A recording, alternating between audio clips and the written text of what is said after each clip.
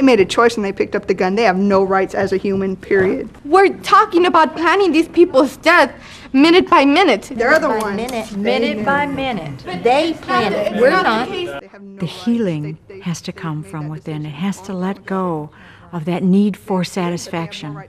Because in truth, death is utterly irrevocable.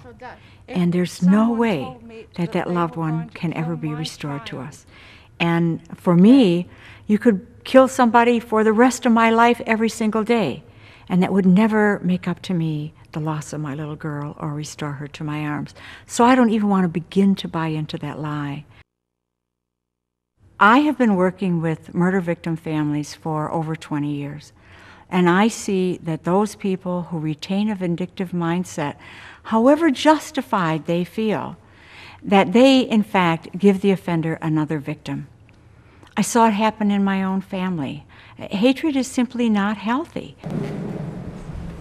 Our God and God of all peoples everywhere, grant us fortitude to speak up for unpopular causes, to fight for what is right, to seek peace in a world at war.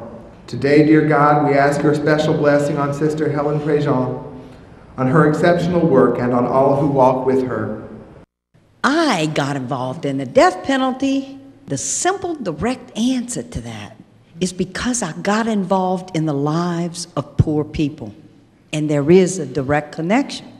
This man that I wrote letters to and he wrote back, and I wrote and he wrote back. Even in the letters, I could see, look, here is a human being. I could tell his goodness. He never asked me for anything. And I'd been warned, those death row inmates, sister, he's just interested in conning you out of a little money for cigarettes. You don't think that man's really interested in some kind of spiritual relationship with a nun, do you? And when I think that I'm with him before he's executed and an hour before he dies, all he could say to me was, thank you, Sister Helen, for loving me.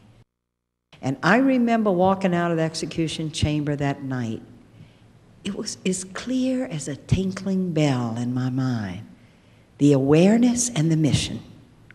Because when you witness an execution, it either paralyzes you or it galvanizes you. And when we get galvanized, that's resurrection, that's faith, that's grace. There is a man on death row in Louisiana, Dobie Williams, whom the state is going to kill on June the 18th. And I have been accompanying him for over 7 years. And now he has 9 more days to live. That's the only reason I have to leave, because I wanted to be here the whole time for the journey. I so believe in what the journey does. God of life and of love and of compassion, may we be a sign of hope to our country that there is another way. What we're doing here, we may see as a little trickle of water, barely discernible, going through a lot of desert. But little trickles of water have a way of growing and becoming streams and becoming torrents and becoming rivers, and that's what we're about. And I love being part of this, because every now and then we really just got to do something with our bodies. We got to stand up.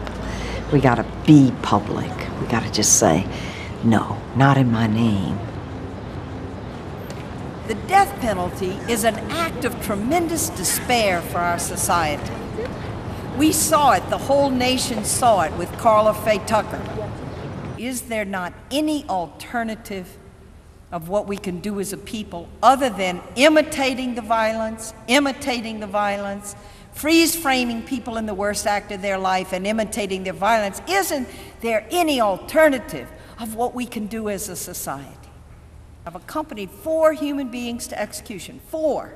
To be there in this clean place. A death house is so confusing because it is so clean. We even put alcohol on the person's arm before we inject the needle to kill them. You can't get any cleaner than that with death. The dinner says start there and come right on through. It's a buffet stuff. There's the passion of our ideals and the work and the commitment that we bring to it that binds us together. And then there's the shared experiences of the speaking and the gatherings and the events and the eating together and the sleeping together and the cleaning up the messes together. There's a binding quality to that. It's a way of creating family in a very short time. Breakfast starts at 8:30 because we have to have every piece of trash, every piece of clothing, every piece of baggage out of this building, you know, our sleeping rooms, this area, and out here by 8:30. Myself and Otto are collecting stories for the fun night, which is next Saturday. So if anybody has any funny stories about anything that's happened on this journey, come to myself or Otto and don't tell anybody else. In conjunction with Fun Night, you need to know that the campus we're going to be on is a secured campus. It is guarded, but also it's a dry campus. No booze, and we got to, especially smokers, please police our butts. Beg your pardon. Okay, I think. Scary thing to go against the majority.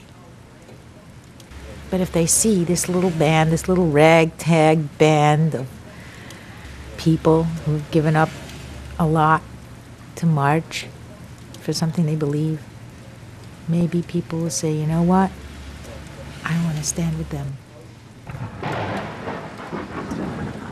Thank you.